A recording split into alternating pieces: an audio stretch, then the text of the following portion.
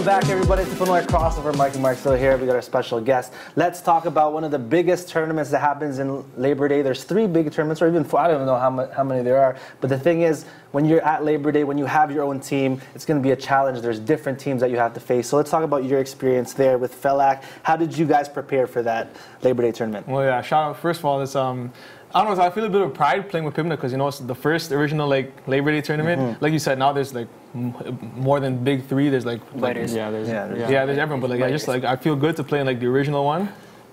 But yeah, we've been playing in that pretty much since we were 11 under, 13 under, 15. Now we're all the way in open. We didn't start winning until we were open, but now, pretty good. Yeah. How did you guys choose your team in terms of? Because usually you mentioned sometimes you have a couple players that are staying, a couple of different players that you grab taking from how did you guys pick your team in terms of? Well, for the most part, most of our guys, whoever's just been playing with us since we were kids, they just stayed. And then sometimes a guy has work. Recently, some of our vets, they're getting married, and everyone has, as we get older, everyone has their own commitments and stuff. But for the most part, our core stays. So when we need, we just hey, you have a friend? Oh yeah, take him on for just now or whatever. Yeah. What was your strategy, who's your biggest competitor there when you were going, or your challenger that you knew? New York.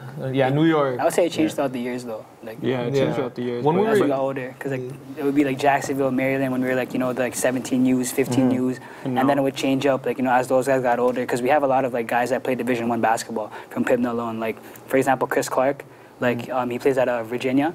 Virginia Tech actually. He played against us, and then guys like Shaggy Ahmed who are playing at Ateneo. So as those guys progressed, their teams kind of got weaker because their main guys left, right? But then we just kept our guys together for that tournament and stuff like that. So well, our main enemy was New York. Yeah, this year there were a lot of good teams here. All the games were close. But New York, they had two good teams actually. We faced one of their teams in the semifinals. It was a close game, and then we faced the other team in the semis, also a close game. But yeah, New York, I knew coming in, that was someone we had to watch out for. And what was so hard about New York? I guess from your angles, from playing, what was so difficult about New York?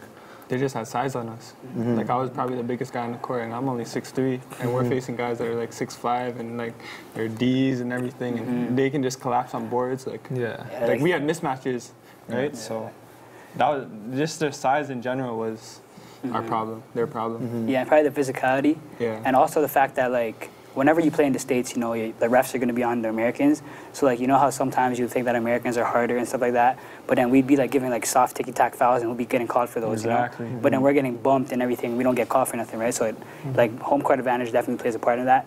But in terms of, it's just the physicality, too, because they're, the guys over there have, 4 gym memberships, LA. And we're out here just, practicing on Saturdays. You know what I mean? Yeah. It's crazy. So, yeah. And then I guess just an overview of your whole run in PIBNA. So talk about the scores. Was it an easy run to the championship, or was every game? Talk about from the day your first game to definitely not, because like I said, we were short-handed that tournament. We had 8 guys, and then throughout the weekend we had injuries to a few guys, and then the finals when we ended up playing with 6 guys. So it was hard to keep everybody fresh. Yeah.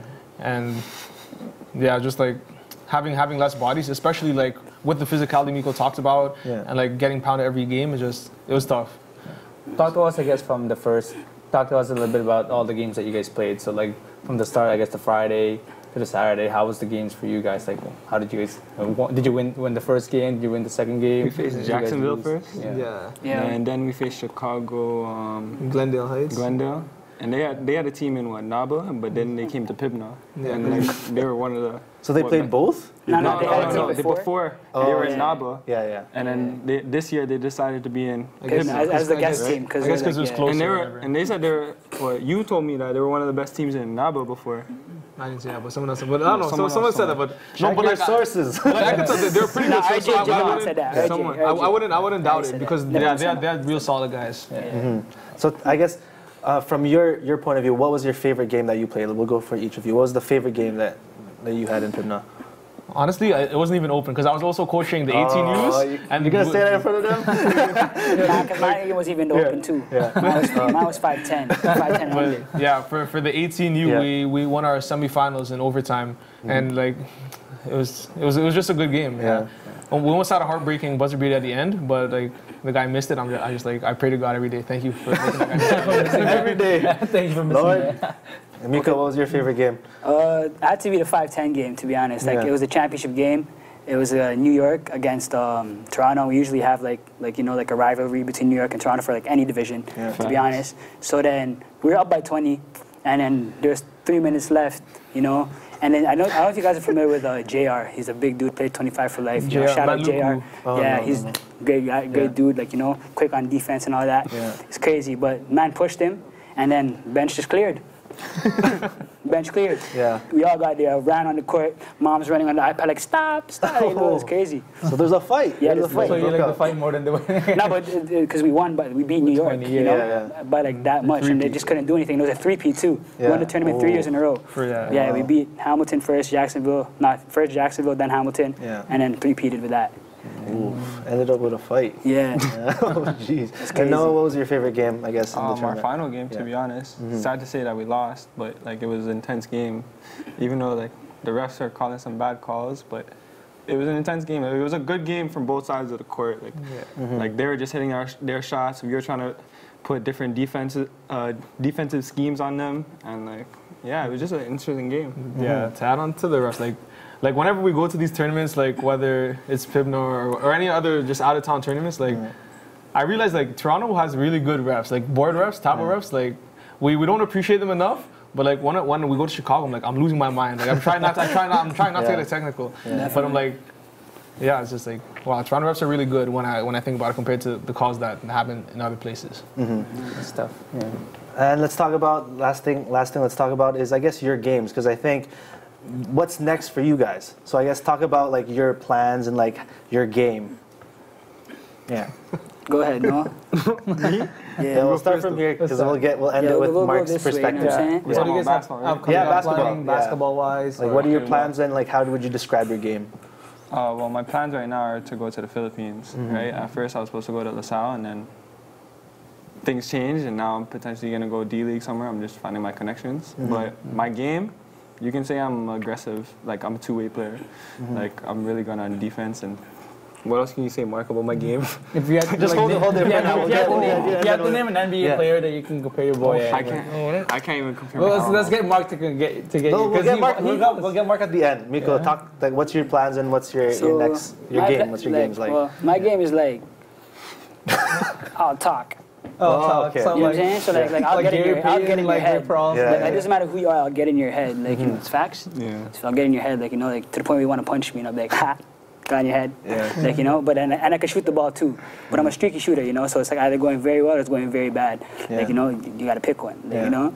But and what's next for you? And what's next for me is basically I'm probably gonna head over to the Philippines, like probably in January, you know, for the vacation. Because I told him, like, you know, like, I'm just going to go there to see my family and stuff like that, and then see how that goes, probably be on the C team, D team, whatever. Doesn't matter, you know, just for the experience. And then come back and, you know, continue my education over here and just continue with life. Nice. And Mark, how would you describe their play, since you've coached them? If you had to describe like an NBA player, a D-League player that you get. That's a tough one on the spot to think of, because like I don't even watch the NBA that much, to be honest. But yeah, I think they describe themselves pretty good. Like Miko, great trash talker and great shooter. Like whenever like coming out of a timeout, I usually draw a set for him, just get wide open three, and then like he hits it. And yeah, Noah, he's just, especially in Filipino league when like guys are like all like 6 feet and under. Like when you have a guy like Noah who can play 1 through 5 pretty much in Filipino basketball and still give us that guard skill set against other fives, it really helps out a lot.